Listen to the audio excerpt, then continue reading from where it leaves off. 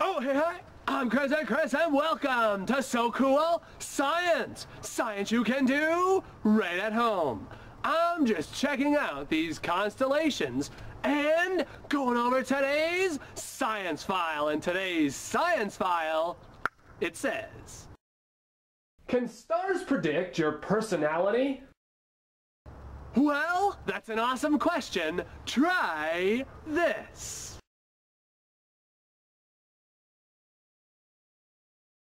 You will need the astrological signs, a pair of scissors, some cards, and some double-sided tape.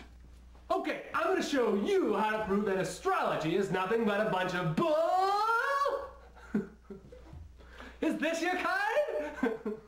With a simple and easy test that you can do right at home.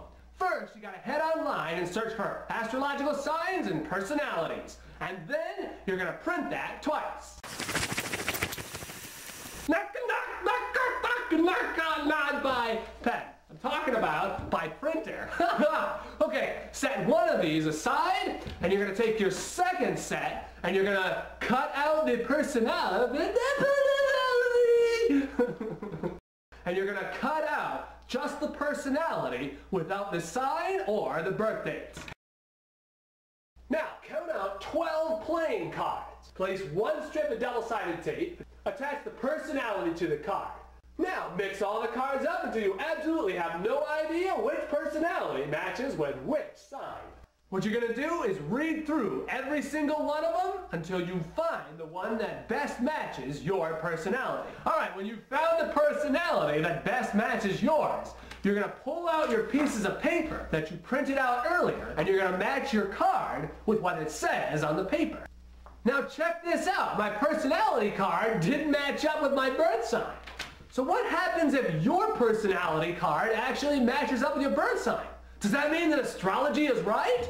Well, don't look at me. Take a closer look at this. Astrology got its start when people started observing stars. Ancient people would observe one event happening, such as plants starting to grow, and observe the sun rising in a certain constellation. Since the sun rising in a certain constellation would predict certain events happening, the ancient people thought the same about human events. Such as if a good king was born under a certain constellation, then the king's child born under the same constellation would also mean he will become a good king.